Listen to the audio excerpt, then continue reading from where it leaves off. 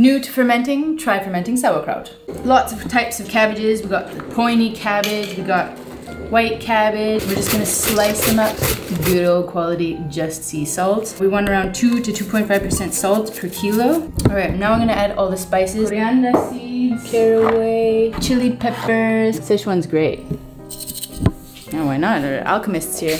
And now it's the therapeutic part where we put our hand taste into our sauerkraut, and we're gonna be massaging out so that the yeasts and the sugars can reach each other and start a beautiful fermentation.